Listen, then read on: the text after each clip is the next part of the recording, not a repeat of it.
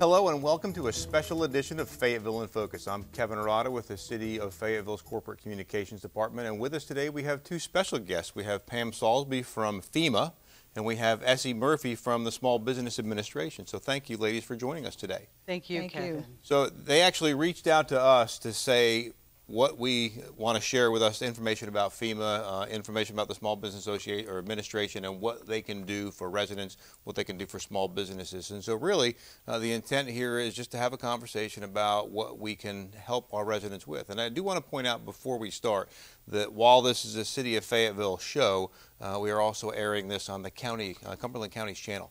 Oh, great. And so this really becomes something that the county residents will see as well. So it's not just City of Fayetteville.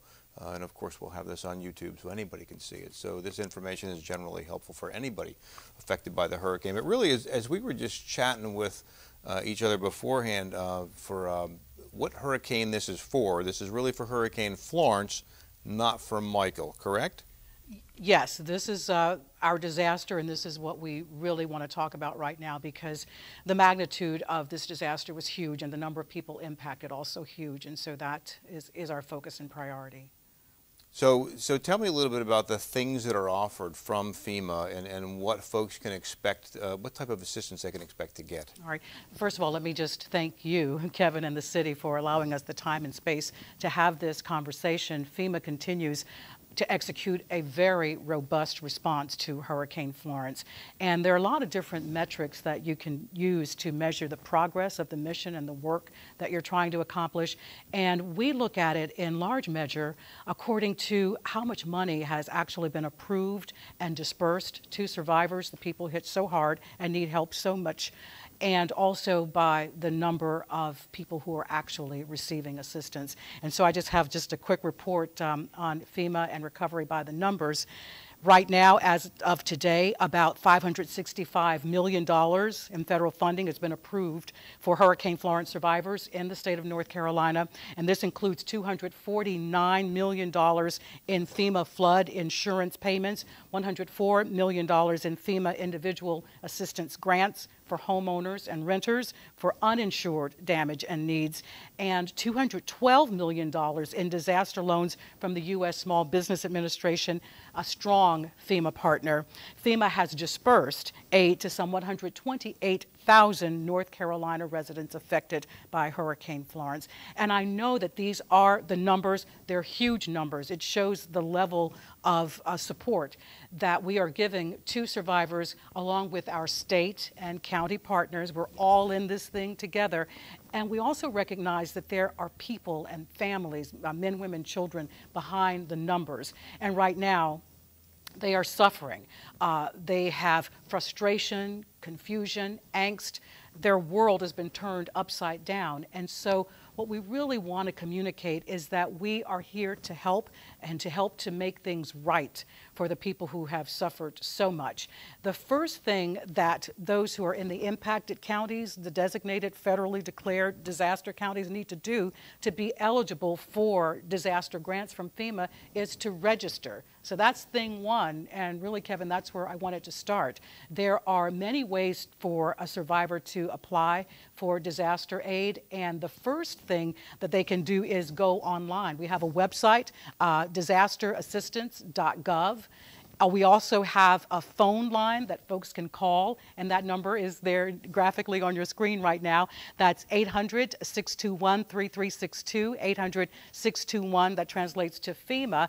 And they can also visit a disaster recovery center in person, and the closest one to where we are right now is in Cumberland County, the Social Services building. It's on Ramsey Street, and that disaster recovery center is open from 9 to 7, Monday through Saturday.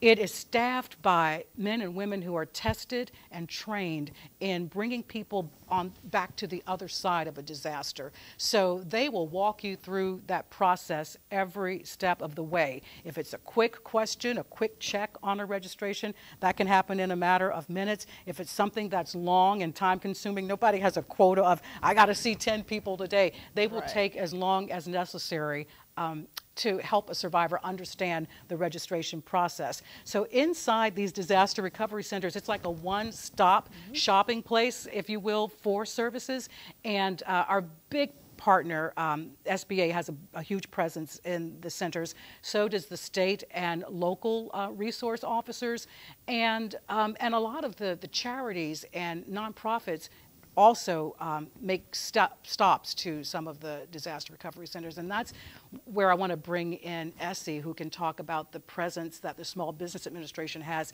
inside the disaster recovery centers and involved in every step of the way with survivors and getting them to the other side. So before we switch over to you, Essie, that's a great intro in terms of where people go and what they do. And I know a lot of people probably like that face-to-face piece instead of doing it online, especially when they have questions. So when did you all get here and set the disaster recovery units up, and when do you anticipate leaving, so that people have an idea of how long they could expect to go over to Ramsey Street? Well, we'll be here as long as we're needed in the state and in any facet of services. But what I do want to stress is that it's important for people to show up and register or ask questions, find out what's available. When they don't make themselves available to the staff there to ask questions, and it might close. I mean, DRCs are opening, disaster recovery centers are opening and closing all the time based on community need. Right. So there's no need to think I've got to go right now, although it would be good if people were to go right now. But there's no deadline for when the DRCs will close. Okay. Well, and thanks. And Essie, talk a little bit about what the SBA does and how they help as well then. Sure. We offer low interest rate loans for individuals that's underinsured or uninsured. We first tell them to register with FEMA. That's the first thing we tell them. We have 3 ways to apply as well. The first way, you can go online, is sba.gov, sba.gov, or you can go online, not online, rather you can call.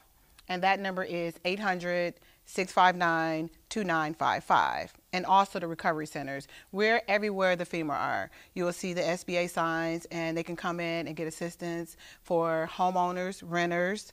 We also do small business and nonprofit organizations. So we have a different take on it.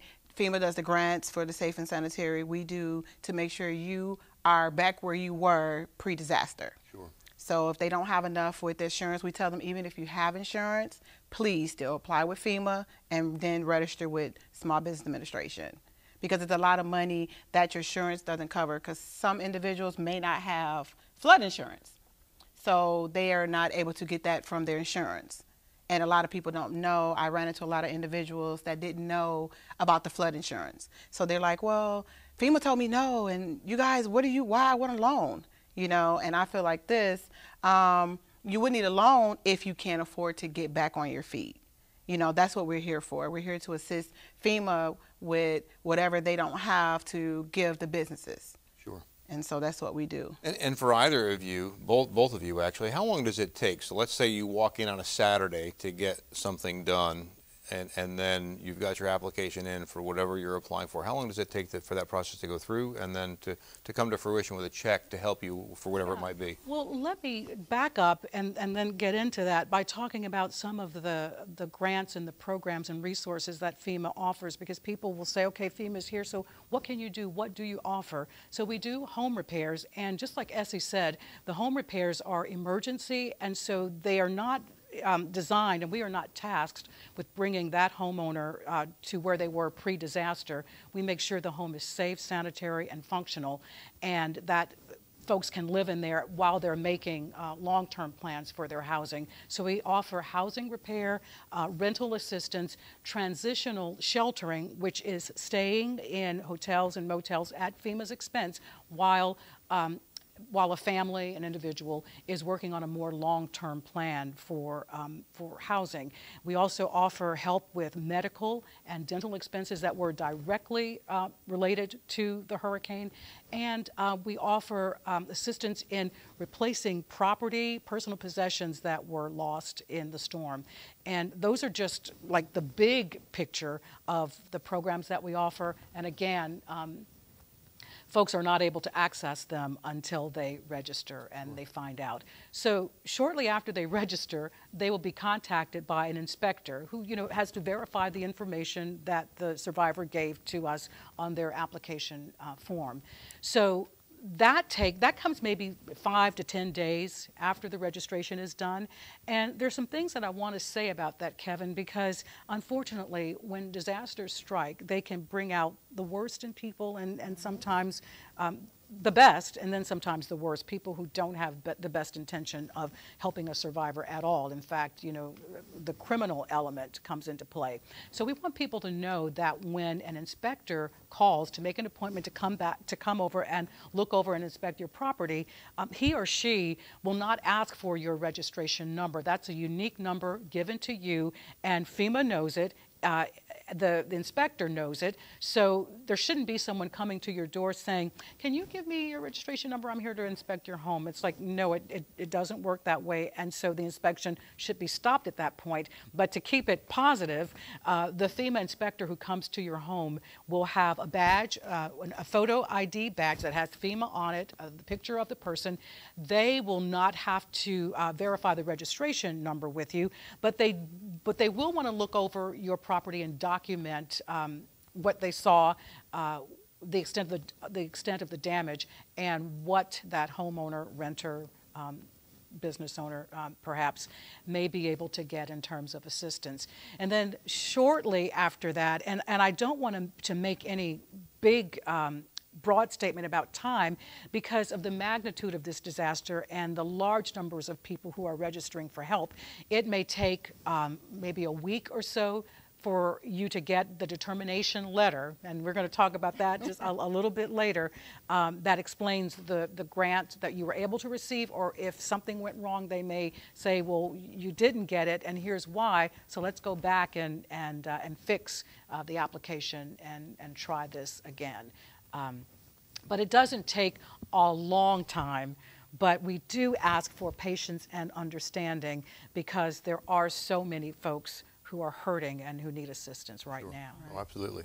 So with the Small Business Administration, we do have a timeline. It's 2 to 3 weeks of processing. So if you get all your documents back in on time, everything's signed, you will get approval letter within 2 to 3 weeks of processing. And after that, depending on the amount you applied for and approved for, you'll get that first disbursement within 5 business days. So we do have like a process plan. So with the business loans, they're as low as 2%. Well, I'll take that back. The business loans is 3.675%.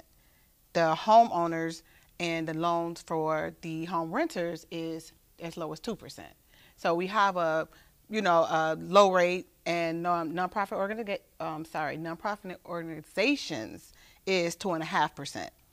And so depending on what they apply for, the business and the nonprofit organizations, you can receive up to $2 million in your loan, and that will determine the processing time because you'll get a disbursement. So you'll have to send in your receipts and document every work order that's done to your home, and then once you get that in, and then they'll cut another disbursement for a check. So it's like a little different from the way FEMA does it than how we handle the process. Yeah, and I think survivors really need to keep their options open at this time when so much is going on and so much is in flux.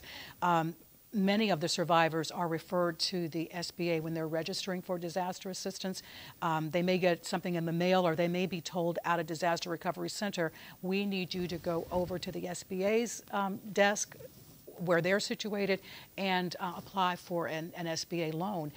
And a lot of people don't want to do that. They're saying, I'm in the throes of just existing right now. I can barely make it, and you're talking to me about a loan. And many of them say, forget it. I'm not interested in a loan, and that stops the whole process. Getting assistance, disaster assistance from FEMA is a process, and the process works.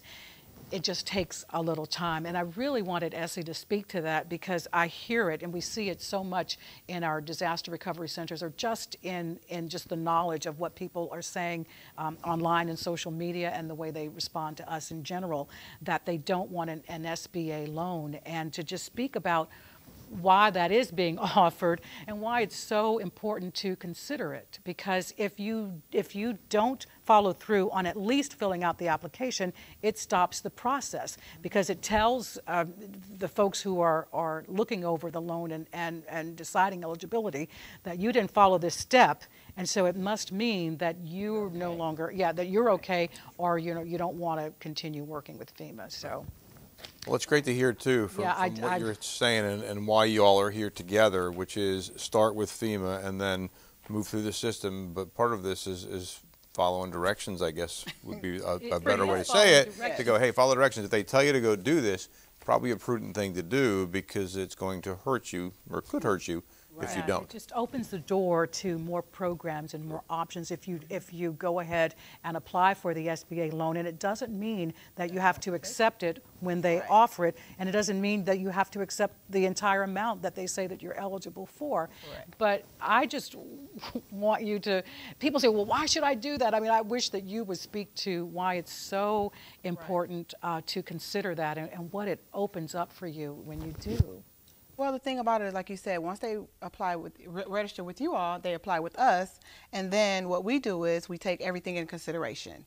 We take if you have insurance. We take if you don't have insurance. We take if you already have a loan from FEMA, the registration program, you go through there. So what we do is, once you come to us, we just say fill it out, because you never know what you're going to need.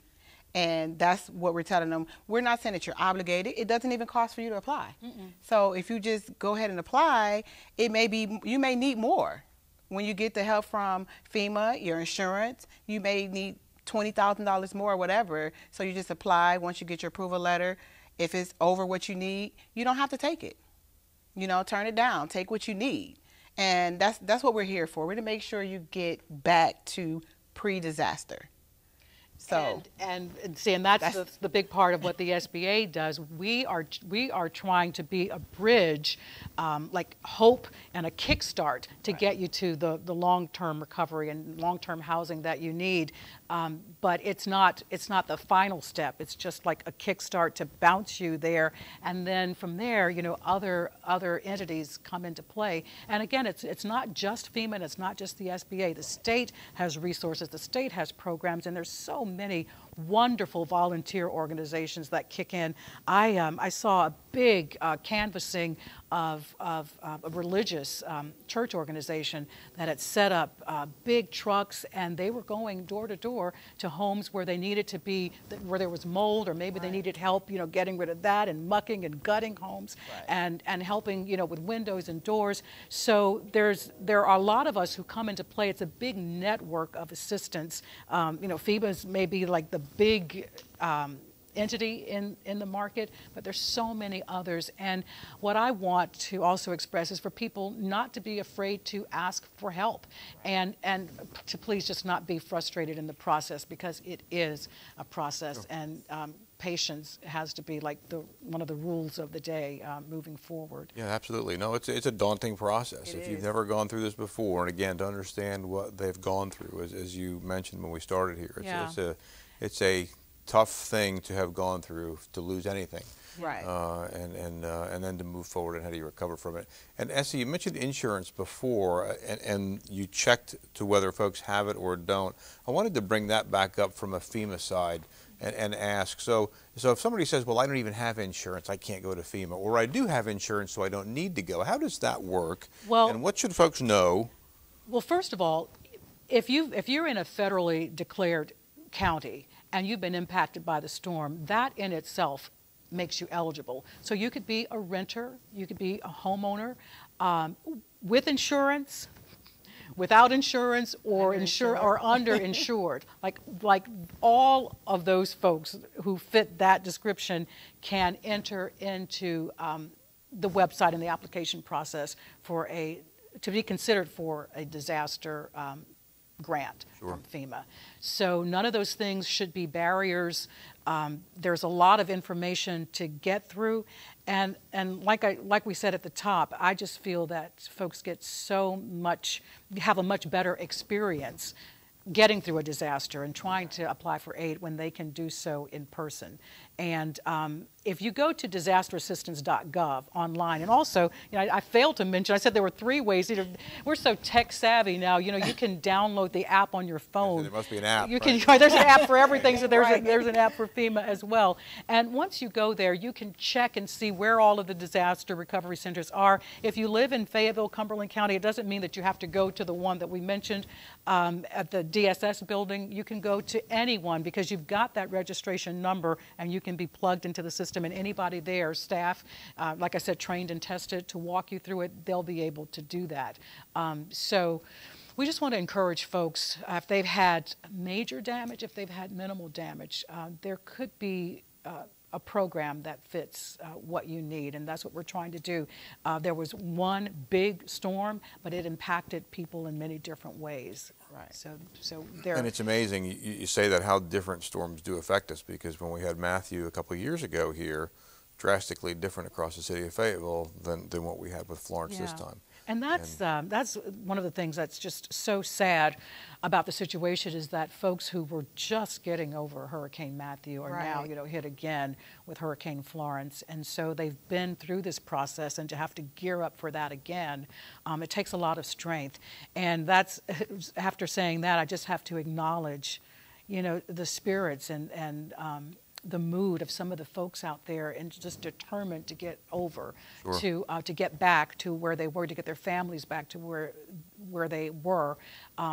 There's not enough you can say about resiliency, and when you see that in action and you see that in play, there's a lot of hope out there. I know there's frustration, but there are folks who have just a positive attitude, like, we can get through this. North Carolina has been through a lot of disasters, and somehow always rise above it, always gets through and helps each other. It's people helping people that make this thing. Well, it is amazing the community support you mentioned too, and certainly we're glad that you all are both here and your agencies are here. But I remember in our church a couple weeks ago, the pastor mentioned that, and they had crews going out on the weekends, and they mentioned one particular home where they went in, and people weren't asking for help, but they were going finding out who needed it.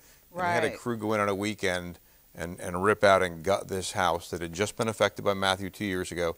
2 years ago when they did this, it took them like 3 weeks. They went in with a crew and they did it in like 3 hours, 4 hours, and just did it because they had all that help. And just an outpouring of support from the community, it really does make a difference. I know, and North Carolina just has a history of responding to disasters in this way, and we're seeing it play out again with Hurricane Florence and recovery, and it's a really good thing to see, and it's what's necessary. It's how you get over. And most people just want you to listen to their story, even when they're getting help. They want you to feel sympathetic, or they want to feel the empathy that you have, especially when you haven't had it. I have been, not in a hurricane, but I have lost all my items. So I can sympathize with them. I do understand trying to start all over. I do understand that process. So, listening to everybody and guiding them, because they see the shirt. They're like, hey, FEMA. I'm like, well, I'm not FEMA, but I can assist you with what you need. So we don't go into the necessity what FEMA does. We just send them back to the recovery center, give them the 800 number, and have them call, because we do work hand in hand together. Yes, we do. We just want to make sure they get what they need to get assistance. Hearing you talk about that reminds me of a visit I made to a disaster recovery center, and a man and his wife were there, and they looked so despondent because they had been there before, and there they were again, and they felt like they were getting the runaround, and I mean, everything about them, just their spirits seemed to be low. And that one woman, the staff member at the DRC, who would be their caseworker, walked them through the process, and then just began to speak into their lives and their spirits about, look, these things that you lost, you can replace. And they said, look at you and your wife. He says, you're strong. You can get through this. And she says, I hope you leave with some optimism that FEMA is going to do what it can to make things right. And when they stood up, they looked like different people. Right. And so that wasn't something that FEMA worker had to do, but I find that, the folks who work for FEMA, we just have big hearts. Yes, it is a job, it's part of a career for many of us, but so many to a person just has a very caring heart for helping people. And we've been through many disasters, so we know that there is hope on the other side if you go through the process. And it's hard to tell people to go through that when they're in the midst of such a huge struggle. Right.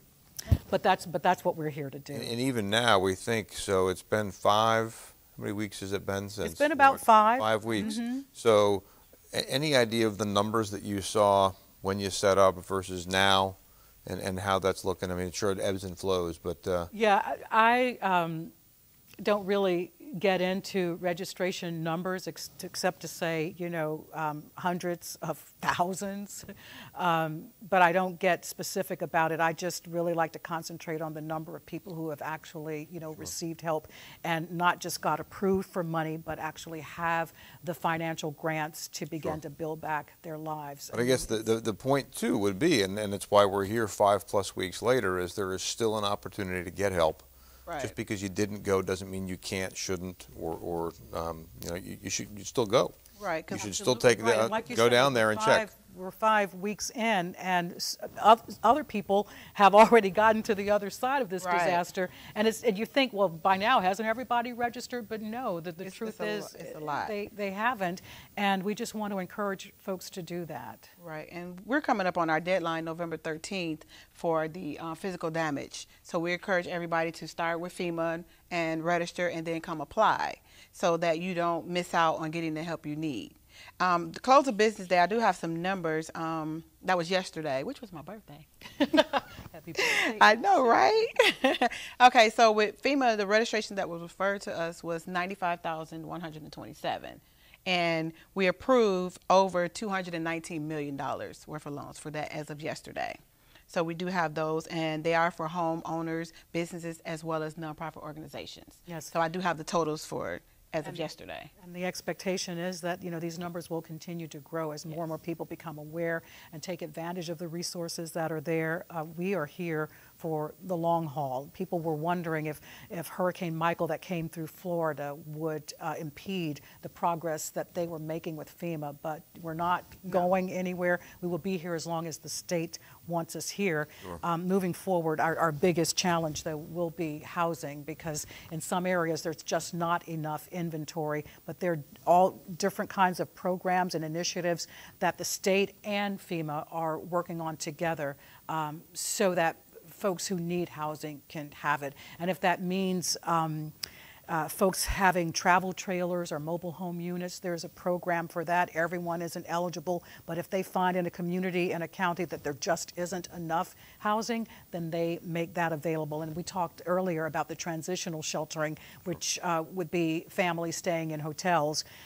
While they work out a more long-term plan, you know, that's in play as well. And also, there's a program to do just rapid repairs, like an army of construction crews will come in and work in the kitchen and work in the bathroom and make sure the wiring is there, that drywall is there. It may not be the prettiest picture of a home, but it's functional, and folks can live in it safely and securely while they're working on something long-term or while they're working to fix their house up. But housing is definitely going to be a challenge for FEMA. And that's a regional approach I think we were talking about before we started here. So that's not something that we would get 1 or 2 trailers for. That's something where you come into a region and assess the needs. Absolutely. As you were saying, Robeson, perhaps. Robeson County. Robeson County. Yeah, they're one of 10 counties that have been approved to bring this program to the residents, the survivors, and Cumberland County isn't one of them. But I can't say that it won't happen, because assessments and evaluations are being done out in the field all of the time.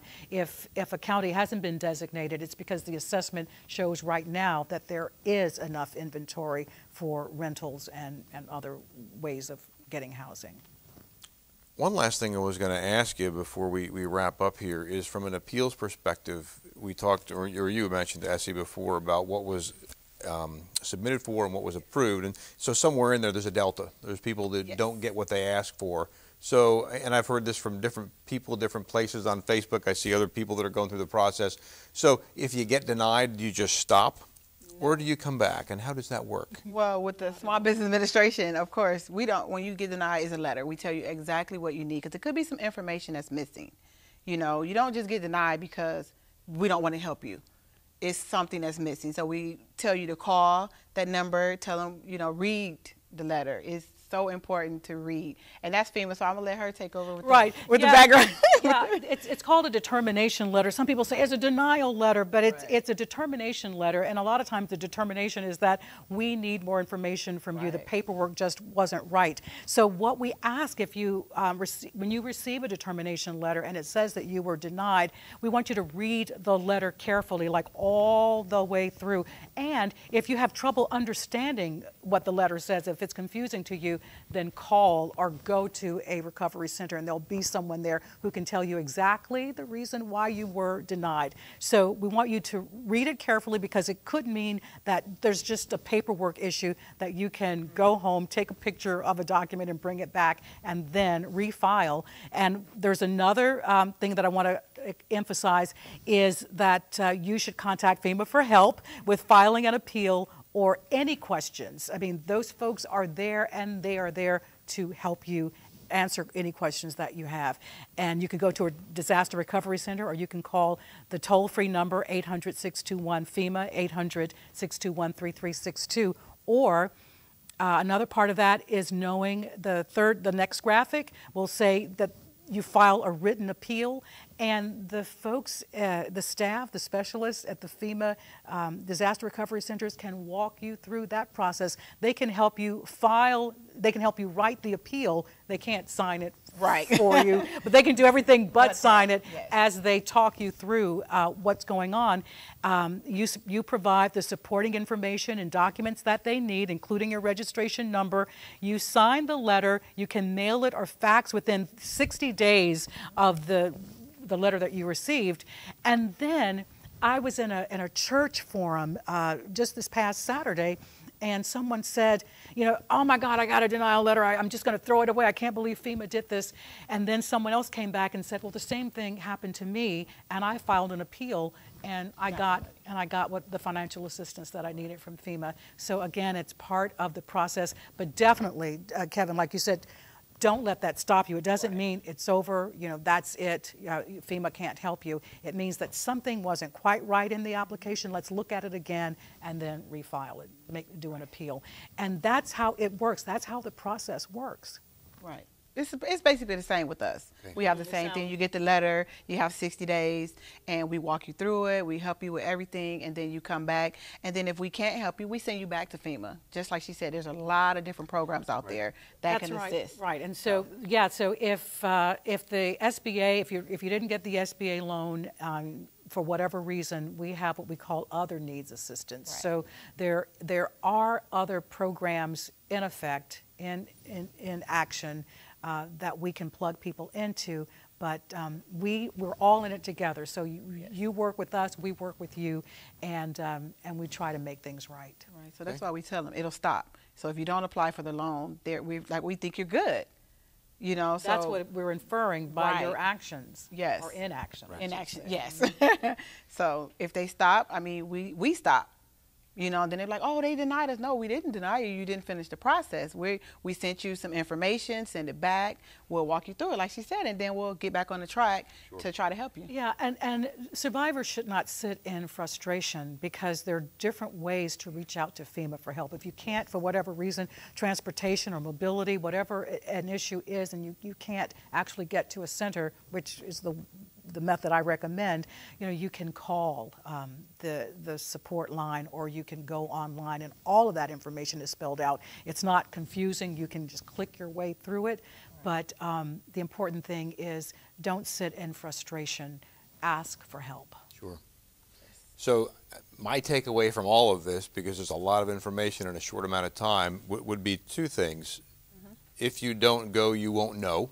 That is correct. So go to a DRC or call, or go to a recovery center, or call, or go online and check out the options for FEMA. And the second one, I think, that we talked about towards the end is, if at first you don't succeed, then try again. Yes. So if you do get denied, then go. But you're not going to know unless you go. And if you do get denied, try again, because you all are here to help. And that's exactly why you're down here. And I think it's important to note, too, that you all talked about from a specialist perspective that you're here. And as we were talking about before the show, from Georgia and from D.C., you and all of the folks that came to support you come from other places, They've been through this before. They know what they're doing. They are here to help, and they've experienced this many, many other times in many other places, and so they're experts at what they do. And I think people might not think about that. Yeah. It's not folks that are here local that are doing this for perhaps the first time. The folks in disaster recovery centers actually have done this for a living, do this for a lot of people in a lot of places. And that's why, Kevin, I kept stressing that the staff, the specialists, are tested and trained on how to get people on the other side of a disaster. Patience and understanding have to rule the day on everybody's part because it's a big disaster. It is going to take time. But the bottom line is that FEMA, the SBA, all of us who are in this network of providing support, we want to make it right for the survivors. We want to make it right for people who have suffered so much. So give us a call, find out what we offer, because we're here to serve the folks. I mean, that's why we're here. Yes. We want to help. Well, thank you very much for taking the time to join us today. And again, thank you to our audience for tuning in and learning about what they can do to help themselves or to help their neighbors if they're watching this show now, to share this information with others. But thank you again, Pam and Essie, for joining us today. We really appreciate the opportunity, and we look forward to getting this out so we can share it with other people and let them know where to go for help. Thank you. Thank you again for joining us.